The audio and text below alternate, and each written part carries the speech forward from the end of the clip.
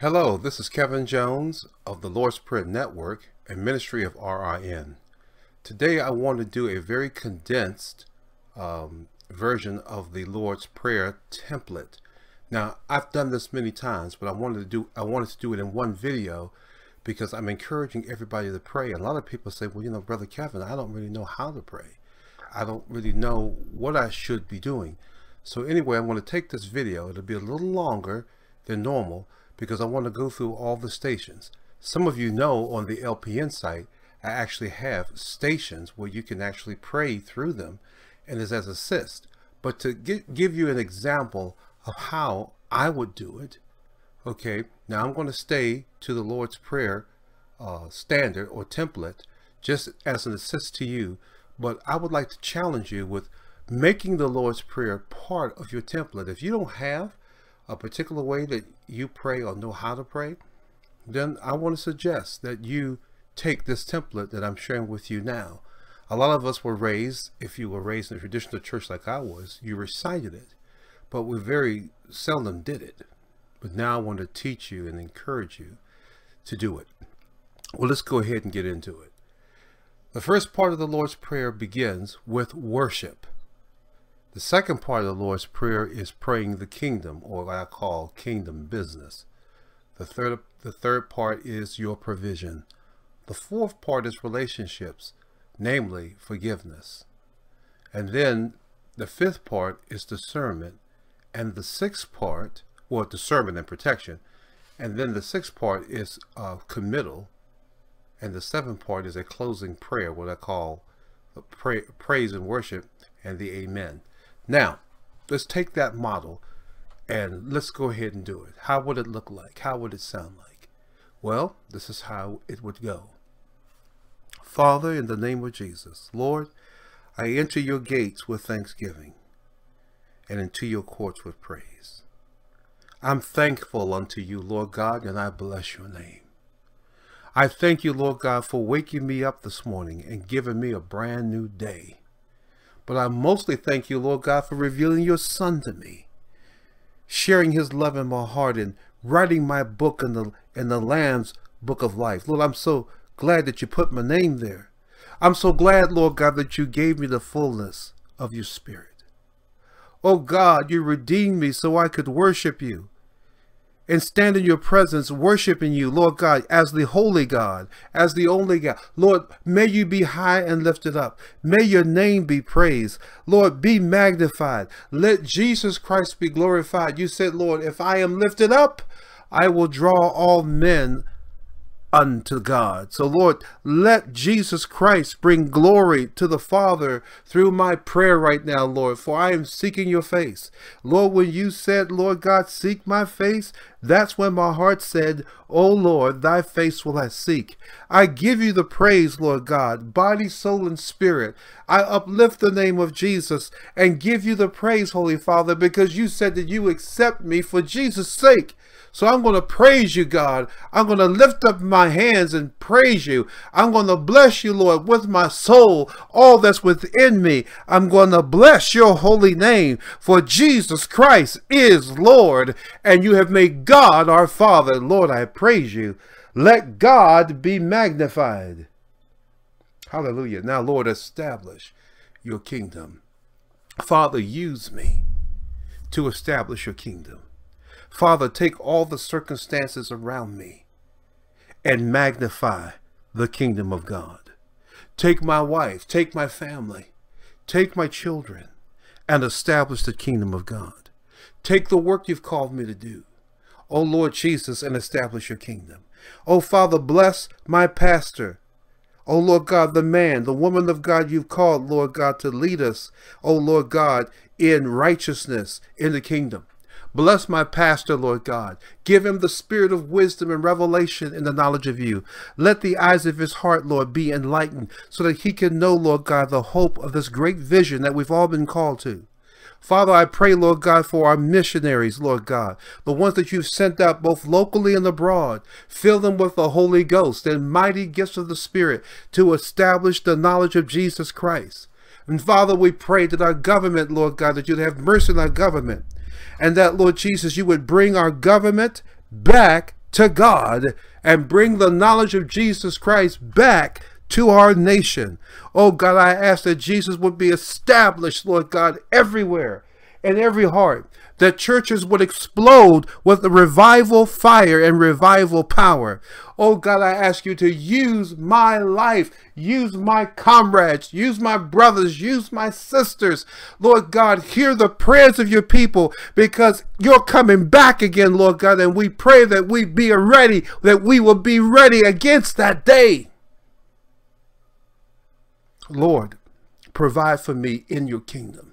Lord, I'm your servant. Lord God, I'm your child. Father, give me this very day everything I need to do your will. Everything I need, Lord God, to do it.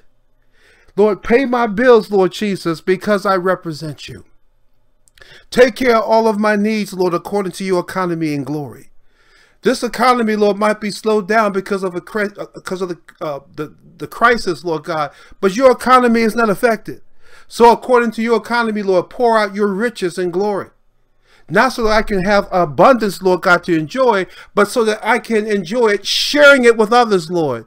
Make my provision somebody's blessing. Make my abundance, Lord God, somebody's prayer received, Lord God, somebody's prayer answered.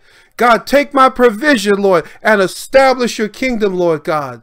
Let me not be ashamed, Lord, because I put my trust in you. Meet all of my needs, Lord, for your glory, because every time you do, and every time, Lord God, you answer my cry, it glorifies you. Now, Lord, I ask you, God, to forgive me of my sins. You know, Lord God, the things I'm prone to. You know, Lord God, that I'm impulsive by nature. And I can sin very quickly, Lord God, with my mouth. My feelings can become hurt. Oh, Lord God, will you protect me? And forgive me, Lord Jesus, for ugly words I have spoken, Lord Jesus, against my wife and my children, Lord God, and members of my church and even my co-workers. I ask you to forgive me, Lord God, because I can do bad things, wicked things sometimes with my mouth. And so I ask you, Lord Jesus, though you're teaching me, I still ask you, Lord God, to forgive me. Forgive my sins, Lord God, down to the very thoughts and the intents of my heart. Let your blood, Lord Jesus, cleanse me from all unrighteousness, Lord God. You gave me the word, Lord God, so that I would not sin against you.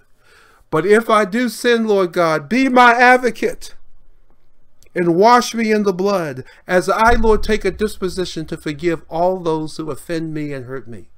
Oh God, I'm not going to hold a grudge. I refuse to. Because if you ever held a grudge against me, Lord, I'd be dead.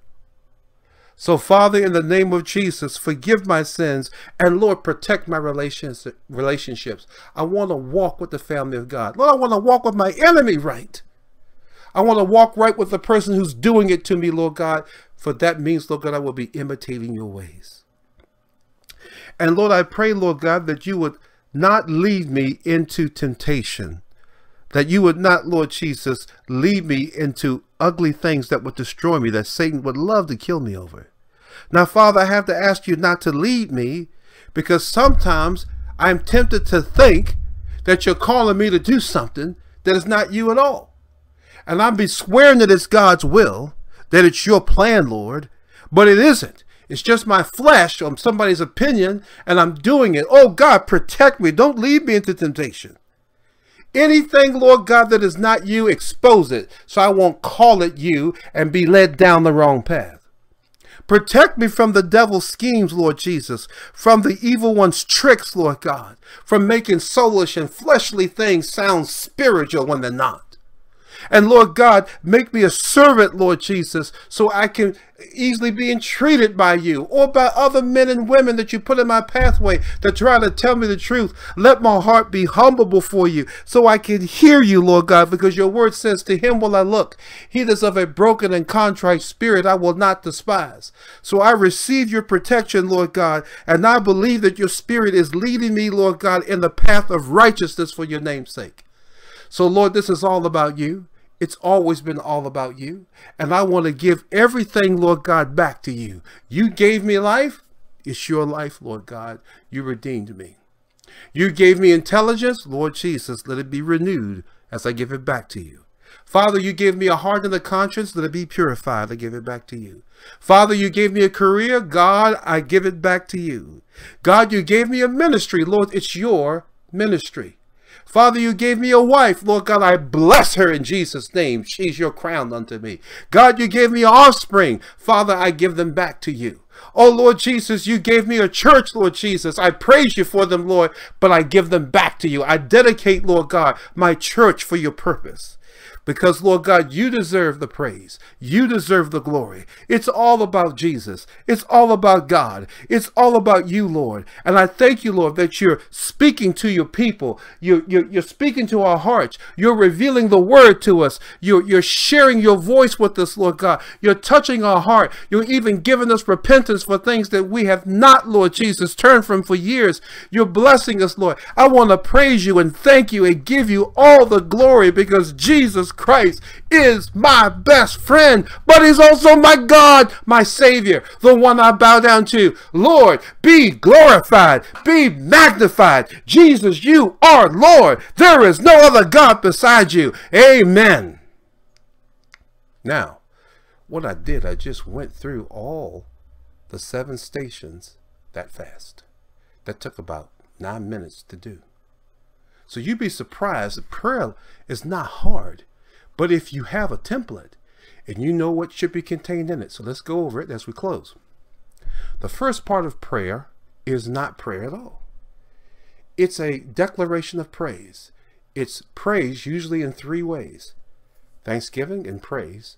Praise is just giving glory and honor and acknowledging God and lifting him up for who he is. Thanksgiving is just doing the same thing for what he's done. But worship is different from the other 2 in that it's responsive.